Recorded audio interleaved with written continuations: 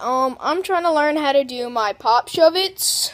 I've only been skating for like 2 or 3 months, and I only have my ollies down pretty well.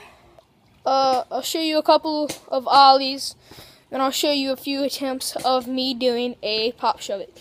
The problem is whenever I land, I can only get my front foot on the board. I can't get my back foot, so it looks like this. Yeah, just like that. Can't get my back foot on ever. So, yeah, that's my problem. Now I'm going to show you a few ollies. Hey man, so thanks a lot for sending in your video. I really do appreciate it.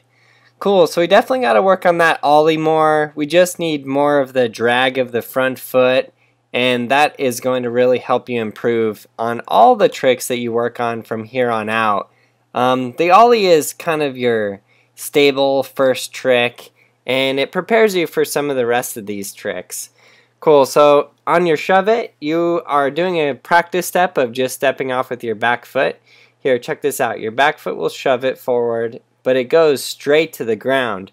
Like you're not shoveting and jumping with your back foot at all. You're just doing a shove it and just shoving the board in front of you and then stepping right off with your back foot, which is totally fine for a practice step, and that's just basically where you're at.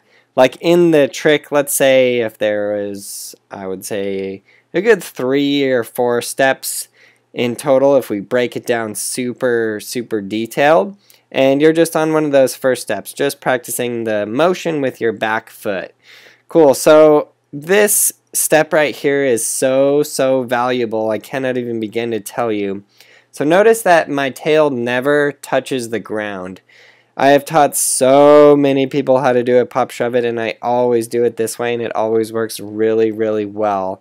So get rid of the idea of doing a pop shove it, take the pop entirely out of it, and just think with the idea of doing just a shove it. And these are the motions that you're going to do. You're going to leave your front foot on there, you're going to shove your back foot back super hard, and you have to jump up with your back foot. That is an important part of it as well. So make sure that like you're starting the practice step where you're getting the motion of your back foot in terms of just the shove down, which is fine, and you can step off and that's totally fine. But from here on out, you want to be able to shove your back foot straight back and jump. And for that, you're going to have to be really comfortable riding your board, which is a point that I'm going to cover in a second. But first things first is just, I want you to get rid of the idea of learning to pop shove it and just learn to shove it. As soon as you have the shove it down, you're going to be able to do the pop part of it really easy.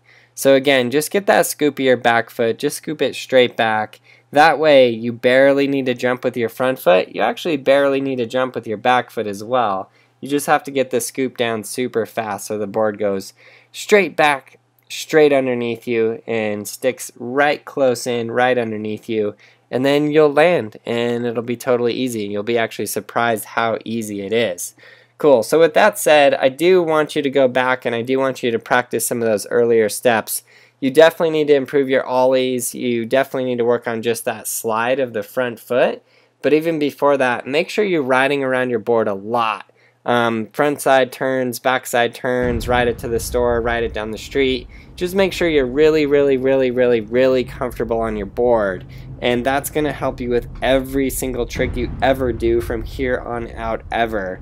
So when you're just shoving your foot back, it looks like, you know, it can be a little scary as your first trick to try and jump up, land on the board's moving, and if you're not extremely comfortable riding, that's where you need to get extremely comfortable riding. Get Skateboarding Made Simple. Volume 1 would help you out so much, you have no idea. It is available as an iBook, so check it out there as well. It will help you a ton for sure.